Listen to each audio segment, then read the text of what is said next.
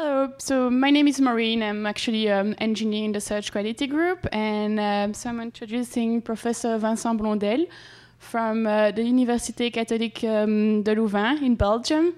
So he's a professor of applied mathematics at UCL, and he's also the head of the Department of Mathematical Engineering over there.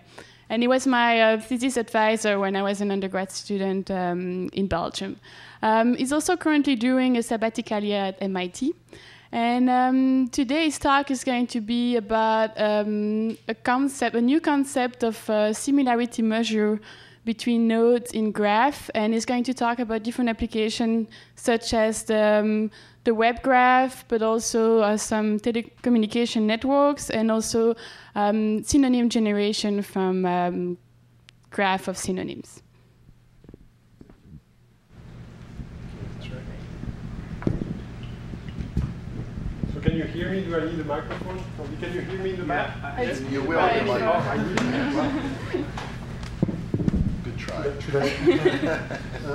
Okay. Very well. So thank you. I'm very happy to be here for this talk. I apologize for the rescheduling of the talk. I initially planned at this morning at 11, and my flight from Boston yesterday was cancelled, and so I arrived only this morning. And I'm very happy to be here, even though it's raining. The temperature in Boston when I left was about 0 degrees when I left, so I'm happy to have an increase in temperature. So as Maureen said, I'm going to talk about similarity in graphs and networks, and let me directly illustrate what type of tools I'd like to present. And the tool I'm going to present appeared in a paper which has Maureen as a co-author in Science Review 2 years ago. So the tool I want to describe is a way of expressing how similar nodes are in graph. And here is a very little example. You have a first graph, graph A here, and you have another graph B here. And then from these two graphs, we construct a matrix that expresses how similar these nodes, the nodes in the respective graphs are. Okay, so the matrix has as many columns as there are nodes here, and as many rows as there are nodes here.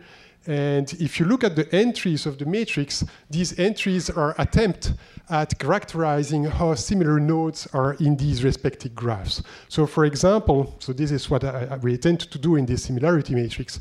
And so for example, if you take node 4 here and node 5 here, so you take the fourth column and the fifth row, you get a 0, which means essentially that this node here doesn't at all look like this node here. If you look at the largest entry in this matrix, the largest entry is in here, and this entry corresponds to node 3 here and node 4 there. And so this entry says that indeed node 3 in the graph B looks very much like a node 4 in graph A. Okay, so what I'm going to do during this talk here is to explain how we can derive this similarity matrix. I'm sorry, this microphone is just going on and off. Is that should I keep using the microphone or? Oh, can you hear me well with the microphone? Okay, very well. I'll continue with the microphone then. Okay. So what I'm going to do during the talk is describing the way we construct this matrix. And the matrix is very inexpensive to compute. It's very cheap to compute, and so it can be computed on very large graphs. I haven't represented here very large graphs, but it can be constructed for graphs that have millions or more nodes. And typically, one possible application is a situation where we have one little graph that expresses some structure that we'd like to extract from the large graph. Okay, but other potential applications are when both graphs are equal, in which case what we do is essentially characterizing how similar nodes in the same graphs are. Okay, so we just then have one graph and we try to express how similar nodes are in these graphs. So here is another illustration of the matrix. You can, of course, choose one particular node in the first or the second graph, which corresponds to picking either a row or a column, and then ask which node is most similar in the other graph. So for example, here, if we choose node 4, it means that we choose the 4th line. And in the 4th line, you're asking which is the entry that is large, which is the largest entry. This is the largest entry. It corresponds to column 3, which means that the node node here that is most similar to this one here is node 3. Okay, so this similarity matrix is a useful way of characterizing similarities between nodes in graphs. And as I said, it's easy. I'll describe it during this talk. It's easy and inexpensive to compute. The cost is linear in the number of edges, so you may have very large graphs. And it can extend to a situation where we not only have graphs, but we have networks. So typically we have weights on the arcs. So if this corresponds to a website and this another one, maybe we have a weight on the arc that tells how many links there are. And if this is a cellular phone communications network, then probably this says how often this person here has called this other person there, and so on. So it extends to the situation of weighted graphs. So what I'm going to do during the talk is that I'll first describe how we came to that definition, which we came to by extending a notion that was introduced by John Kleinberg from Cornell, which is the HITS method, which I believe that most of you know, for searching the web, which is an alternative way to the PageRank computation. And then I'll describe how to extend this notion of HITS to the, computing similarity in graph networks, and then I'll go to a few applications. And as Maureen said, one of the applications will be automatic synonym extraction of monolingual dictionaries. And I'll describe some experiments we did on a dictionary. Okay, so the method of Kleinberg, as you can see this is a proof, not a mathematical proof, this is not a proof by simulation, it's a proof by Google Scholar, that it has attracted a lot of attention in the scientific community. Yes? Can you back up to the very beginning? What is the motivation for considering that there'd be any similarity between a node in graph B and a node in graph A?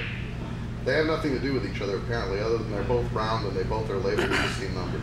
Yes, so, but wouldn't you agree that this node here probably looks a little more like this one rather than this one here, right? So, what characteristics are you judging similarity then? Okay, so then what you're asking, I suppose, is what notion of similarity do you want to express in the similarity matrix? Is that your question, or what type of similarity? Okay, so there are many different ways of defining similarity.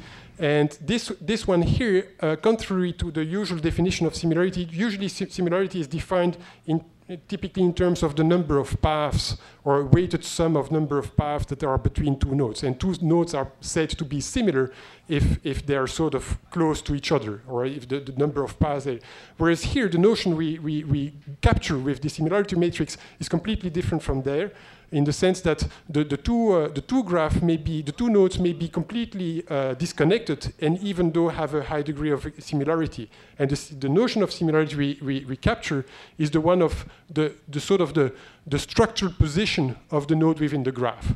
So this node here has a structural position within the graph that is somewhat analogous to the structural position of this node in this other graph. And so that's the notion that we capture. So the notion is really not a measure of the weighted sum, or which are the usual notion of similarity in graphs, so a weighted sum of the number of paths, but the notion of the structural position of the node within the graph. So for example, if we look at communities, typically, and we have two different graphs that represent communities, perhaps that if we identify nodes that are similar in the two graphs, these nodes will represent people that have similar interconnection to other people.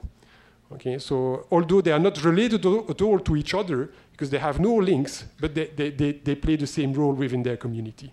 So that's the notion we want to express. Yes? You say that the computing is linear in the number of edges. Yes. The output itself, if it's the similarity matrix, can be larger than the number of edges of the input graph. It can be the quadratic.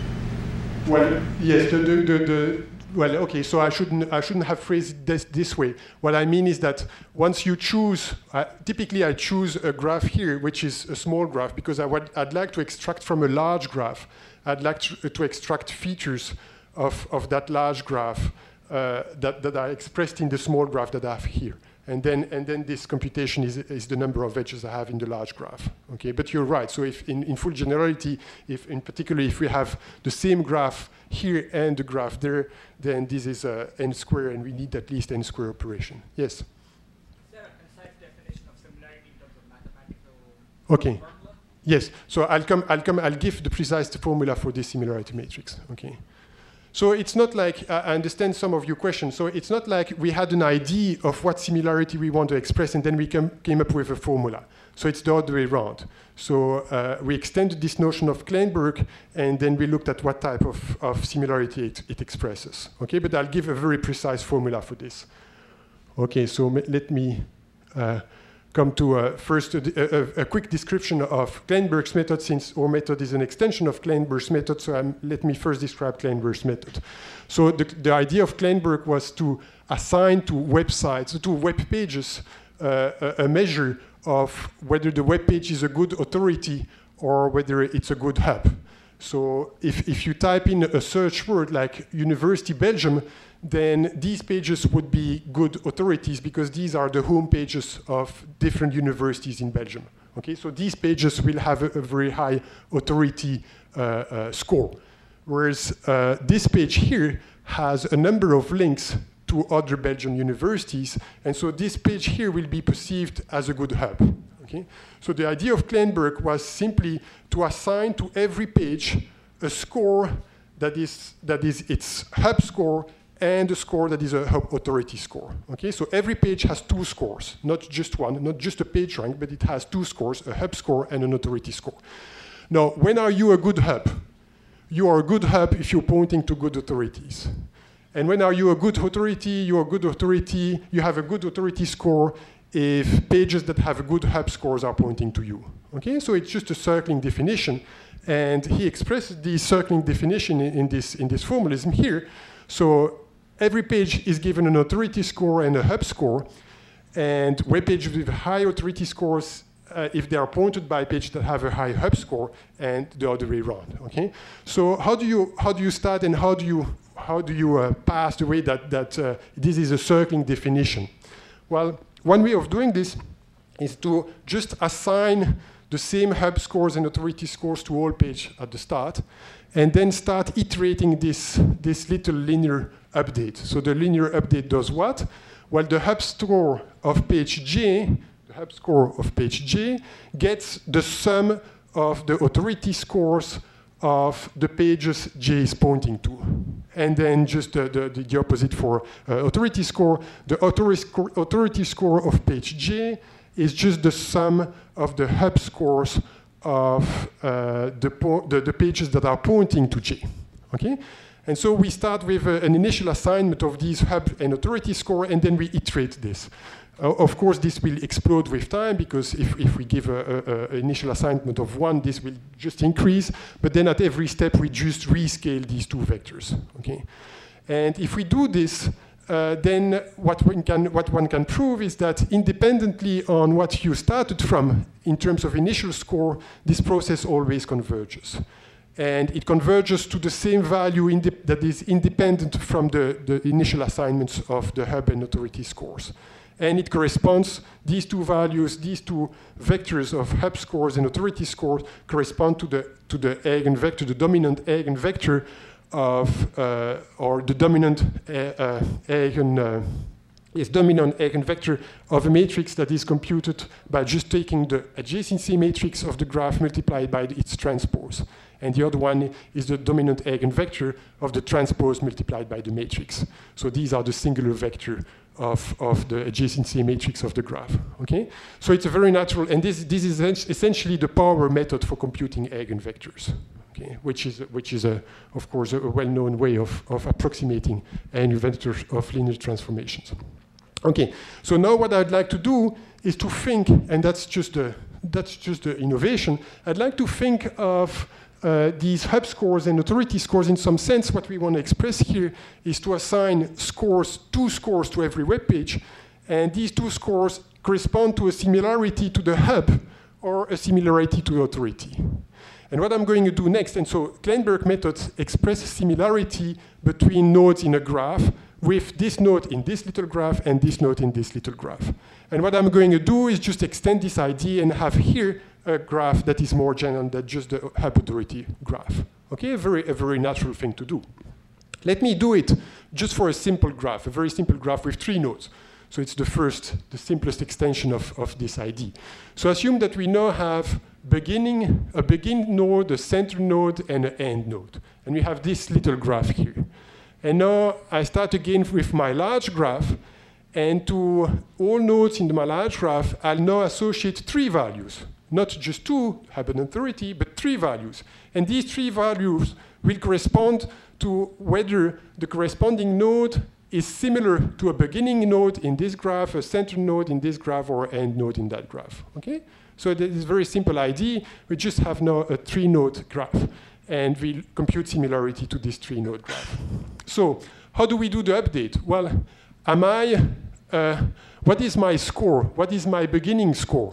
I have my beginning score of page J is high, provided I'm pointing to pages that have a high C score. Okay, exactly as we did for Kleinberg, we do something slightly more complex, but we update the value of J, the B value of J, the beginning score of page J, as the sum of the center score of the pages I'm pointing to. And similarly for the end score. And then for the center score, we take, of course, the value both of these guys and of these guys there. Okay? And then we update this transformation. It's again a linear transformation of the score. So if you take B, C, and E, and you look at how they evolved after just one iteration, it's just a linear transformation. And so for sure, we'll come up with another type of eigenvalue problem. And indeed, what the quantity that we're going to converge to with these scores is again an eigenvector, but of a matrix that is now constructed from the initial GCC matrix of the graph, but in a slightly more complex way as the one we had for the Kleinberg method. Okay, so here's a little example of a graph of which I've computed the similarity with this graph. And if you take, for example, the 2 node here, and you're looking in this graph and you're asking which among all these nodes, which one is most similar to this node in this little graph? Well, it means corresponding to the corresponding column here. And what the method says is that this entry, the second and the third entries are those that are most similar, which means that the node 2 and the node 3 here are the 2 nodes that are most similar to the node 2 in this little graph. Okay?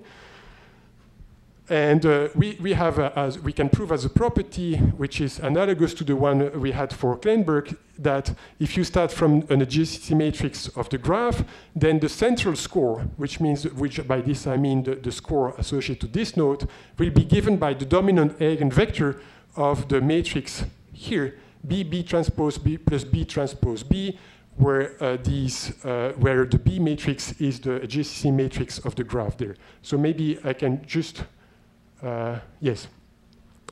And if I now denote this in a more compact way, I can use B, C, and E just to put them in a matrix form, so as to construct the similarity matrix.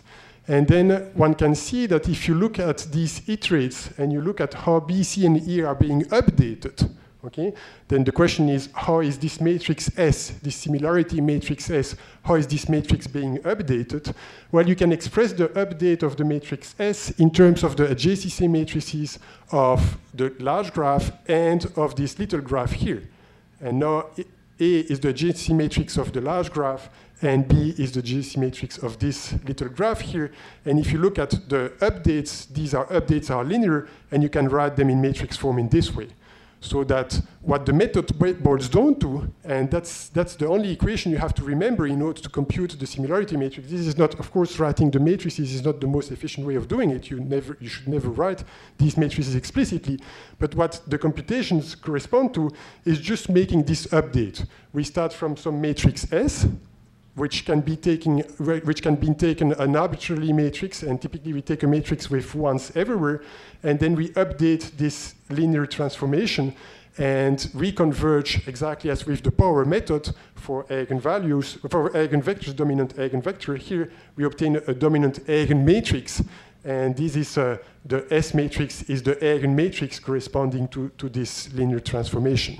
Okay.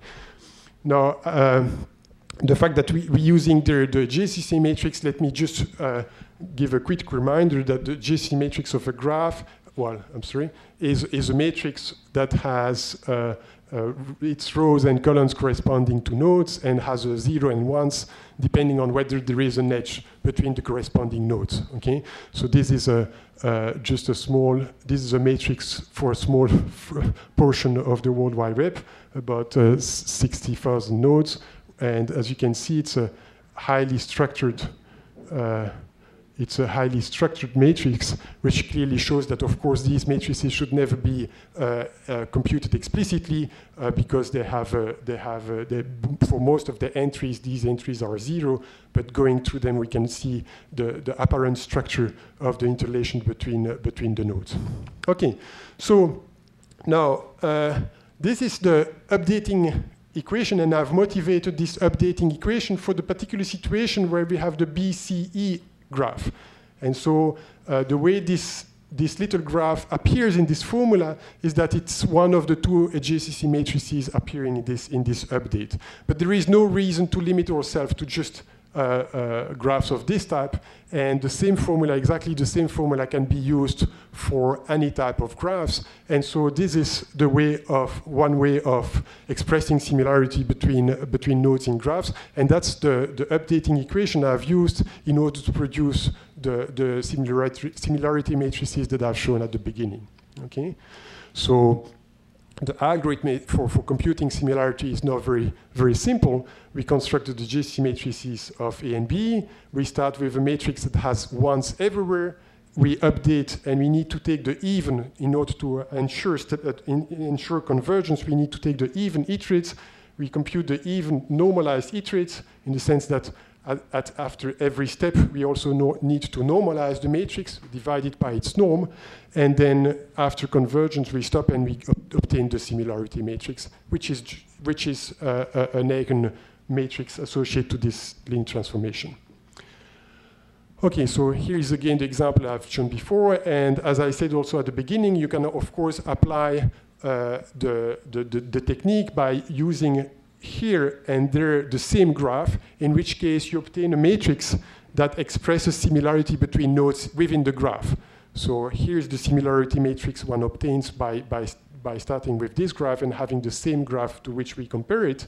And as you can see, the results are rather convincing in the sense that what the method finds out is that these two nodes are which is of course the natural thing to do, that these two nodes are similar to each other, but there is no similarity between the other nodes, which corresponds to the fact that we have non-zero entries on the diagonal elements and the matrix there that express the similarity between 3 and 4. Okay. So let me briefly describe one first short application of this to the analysis that we did of a cellular phone network. This is a contract we have with a mobile phone company in Belgium, one of the major mobile phone company in Belgium. They have recorded complete data for 6 months period in 2005. And so, of course, Belgium is not that a large company, so we have 2 million customers, but it's large by a Belgium scale. So we have 2 million phone numbers, and they've formed about 600 million phone calls between these telephone numbers. And what cellular phone companies are interested in are typically questions like whether how the graph looks like, this graph or interconnection, how does it look like? Are there people who are likely to move to some other mobile phone company? Can I identify communities within that network? And typically, how will a new service or a new product spread in that community? And if I want to spread the product in that community, what should I do? Who should I give the product to? Where should I target the advertisement and so forth? So they'd like to do viral marketing. Okay, so this is the distribution of calls received on this large graph. As you can see, some of these customers receive a very large number. So this is the number of calls received, number of customers on a log-log plot. And so there are some customers who have received more than 1,000 phone calls, but most of them here have received just one. This is a very large number of customers who just received just one. And you have this distribution of number of customers versus number of cores. And this is typically the type of graph you obtained in scale-free network. For a scale-free network, you have a line and a straight line here, which means that there is a power law distribution of these degrees. So this is just an attempt of verifying that indeed we have a scale-free network as we expect in the case of communication between cellular phone. And this is just a reminder that while the usual random network model for modeling the communication between cell phone networks is inappropriate, and it's more like a scale-free network, and these other type of networks also have this power law distribution of degrees. Then this is a representation of the graph of communication between all these nodes. And so in order to produce this, since we have 2 million nodes, of course we cannot even plot 2 million pixels on a computer screen. So we had to somehow identify leaders or main people in communities. And in order to do that, we used the notion of central score I presented just before in order to identify the person that we'd like to keep in order to make a representation of the graph. So it looks like the graph is separated in two parts. And after having obtained this, so we went back to the mobile phone company and we asked whether they had data about the language, because you may know that in Belgium we speak both French and Flemish, and whether they had information about the language, and they gave us this information. And so it came out very nicely. As you can see, this is Walloon, so it's these here speak French, these ones speak Flemish, and then you have the green ones are Brussels, because Brussels is sort of bilingual, it's in between Flemish and French, so it was a convincing argument that this representation of graphs represents something.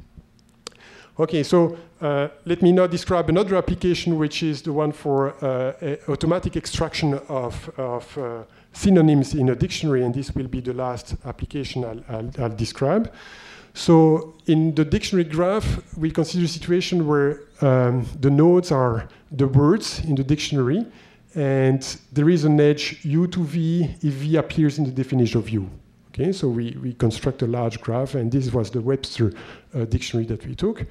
And again, you can look at the in-degree distribution of the words. So some words have an in-degree of 1,000 or even almost 10,000, which means that they're used in 10,000 definition. And so these are the words of, the, and so forth that are used in many definition. And so again, we have a scale-free network, which is the network we construct from that dictionary. So how to extract, automatically extract a synonym in that dictionary? So here's the method that we used, and I'll then describe the result we obtained. So assume we'd like to find a synonym to likely. So we have likely. We first look at the neighborhood graph. So we look at all the nodes that are used in the definition of likely, and we used all the words that use likely in their definition. So this defines a number of nodes, and we then look at the subgraph of the dictionary graph that correspond to these nodes. So we reconstruct the subgraph. So this is the subgraph reconstructed from likely.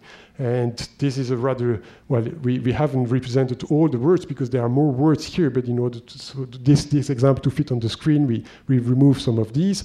And if the graph is not large enough, then we may typically go one step more and look at the words that appear in the definition of the words that appear in the definition of the word. So we can take a diameter that is larger than we have here. And then once we've done this, we look at the similarity score of the nodes that are present in this graph with the central node in this little graph. Okay?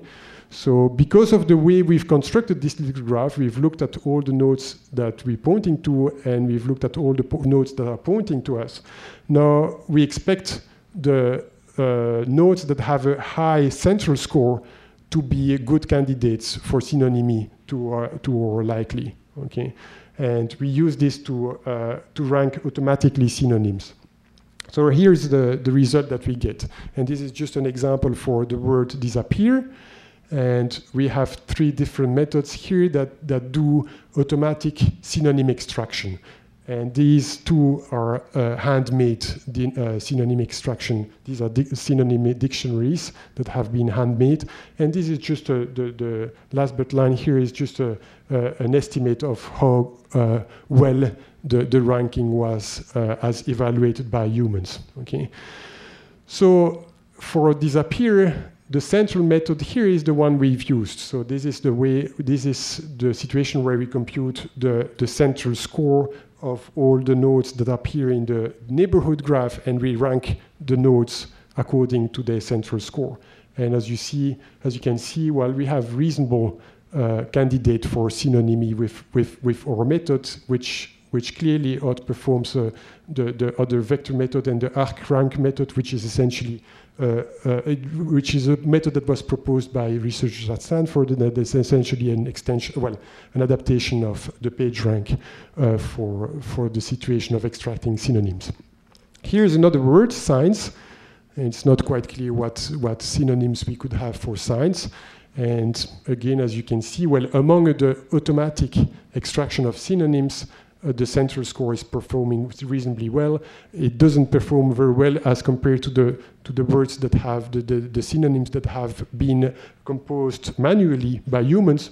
But one drawback of our method is that it does not allow us to use composed words, which is allowed in human-made dictionary like knowledge domain, knowledge based, and field of study, which cannot be extracted from the central score in the way I've described it here. Okay, so the last word is sugar, and again we're performing reasonably well as compared to the other 2 methods. And as you can see, the handmade, the human-made dictionary of Microsoft seems to focus on a particular aspect of the word sugar.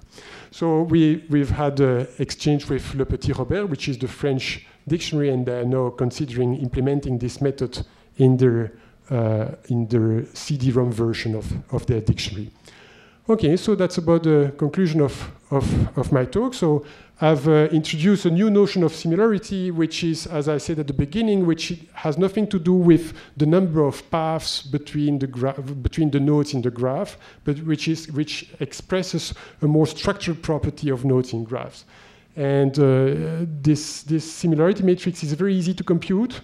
We just need to start with a matrix that has ones everywhere, and then iterate this updating equation, this normalized. We need to normalize, of course, but we compute normalized iteration of this equation.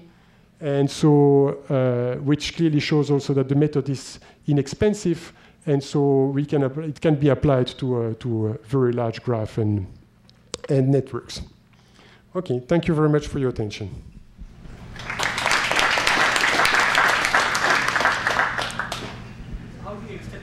Similarity to weighted graphs? Well, that's a good question. Well, these are JCC matrices. They could as well have weights that correspond to the weights on the edges. Instead of having one, if you have several links, you just have a value that represents this. And it could be fractional values also. So, yes. Yes? Since your computation, in the case of the 3 nodes, you compute the central score. Since you're essentially linear, you can get a good central score by either pointing to lots of end guys or coming from lots of beginning guys, and not both. Have you considered the nonlinear case where you essentially multiply those 2 things you sum together? Or instead of taking the sum, we could take the product. That's what you. Okay, so in the central score, but the way we define the central score is by. So if I can go back. So what you're saying is in these iterates here, we have a plus sign, we could have a product sign. Yeah, we could have a product sign, or we could have this quantity to, well, any norm, of course, of these 2. We could have some power here plus some power there, and all these types of updates are possible. The advantage of taking sums here is that we just then are in linear algebra, and we can prove convergence and all that. But it may be more relevant for application, but probably more difficult to prove than convergence, but more relevant for application to have something that is more sophisticated than just a plus. Yes, a product, for example, or something else, yes. Sure. But we didn't try that. Yes? You mentioned the word convergence. What determines the rate of convergence for this? Well, since this is just an iterate, this is the power method, so it's the vector will converge to the dominant eigenvector, and the rate of convergence will be given by the spectral gap, so which is essentially the distance between the first and the second eigenvalue of the matrix. Okay, so one would need to figure out what the second eigenvalue of this linear transformation is, depending on the size, depending on these two graphs. But that's what it is, right? So it's the second eigenvalue that will dictate the speed of convergence. In practice, after just a few iterations, we converge. That's what we've observed in practice. But any more questions? Yes? How do you describe, or can you describe a scenario where the similarity is perfect between two nodes? Because you had an example where you had the similarity of the nodes in a graph with themselves, and yes. I didn't see any ones in that matrix. There was like 0.40 something. You had a similarity matrix that was. Oh gosh, it's really wrong. Yeah, I can't remember exactly. So your question is, okay, here. Yeah, that one. Yeah, yes. I mean, why don't I see ones in that? What is a perfect similarity? I mean, why don't the perfect similarity. Well, this is just a matter of, yeah, okay. So you're asking why do I have a one here? What is a perfect similarity? Is this your yes, okay, so yes, that's a good point. So we've normalized, we compute the similarity only to be compared one to each other. So it's only the relative values of these entries that have to be considered. And so here we've taken a normalization where the sum of the squares of all values sum up to 1. But we could have normalized in a different way, and we would have had ones everywhere. Okay, so this is just the fact that, yeah, I suppose how many values do we have? We have 6. So if you take the square of this, it could be 1/6. Yeah, so it's just the scaling. But of course, similarity, the similarities coefficient that enter here should only be considered relative to each other. It's not never an absolute notion of similarity. Yes? Each one of those power update only give you either like one column or one row, right? This is similarity. No. What you're saying that each of these iterates gives only one column or one row? No, this is the full. This S matrix has as many rows as there are nodes in the first graph, and as many columns as there are nodes in the second graph. And so every iteration just typically updates all the entries of the matrix. It's a complete update of the entire matrix. It's not just one column. But maybe I didn't get your question correctly. No, I guess that's the same thing, because essentially... yes? So this is finding similarities of individual nodes. Did you look at extending it to sort of finding the best match for the entire graph? So like if you flip back to the slide you were on before. Yes. Which one? The one that had the sort of the small simple graphs, this one. Right. So, like, how would you find the best match for all of graph A and graph B, rather than the best match for a given single node? Yes. Okay. So that's a good question too, right? So how can we find a match of this into a large graph like that, for example, right? So there are intrinsic limitations of what can possibly be done, because if you're given a graph here which is isomorphic to another graph there, so it's just a renumbering of the nodes, then a perfect matching is possible. But deciding graph isomorphism is a problem for which there is no known polynomial time algorithm. Okay, so there is no way we going with such a simple technique solve the graph isomorphism problem. Okay, so it can only be up to some approximation. Yes, we're not going to solve that exact matching problem. But it will. So typically, if you take a graph here and then you start with a little graph here, and then you sort of build a large graph around that one, and then you look at the similarity matrix. I expect that you'll find the coefficients, and by looking at the coefficient in the matrix, I expect that you'll be able to rediscover this little graph in the large graph you've constructed, but not in a completely systematic way, because that would be graph isomorphism. Yes. Node 4 in the small graph looks like a hub, two things going out of it. It looks similar to node 2 in the larger graph. Yes. And yet, the index doesn't show that at all. Yes, it's not perfect. And of course, the example I've taken, I've tried to take the good examples on this matrix, right? But whatever you come up with, the notion of similarity is not a mathematical notion unless you define it very precisely. And so people have different notion of similarity. And for example, for you, it would sound like, and maybe for most of you, it would sound like you'd like to have a high similarity between 4 and 2. Right? So which means taking 4 and 2. And in fact, it's not that bad, because this quantity, you should look in this corresponding column, right? So it's, excuse me? Oh, it's this one here.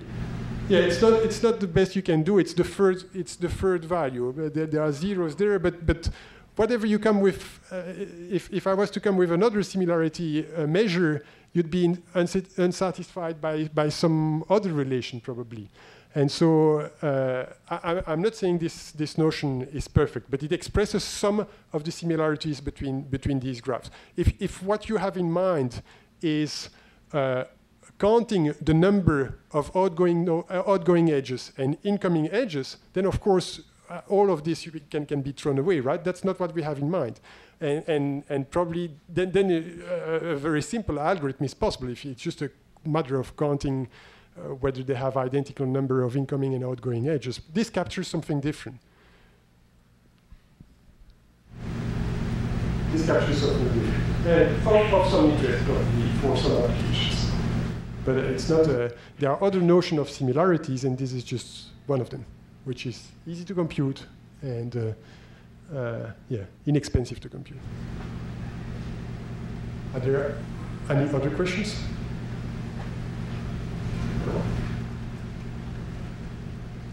Okay, thank you. Thank you for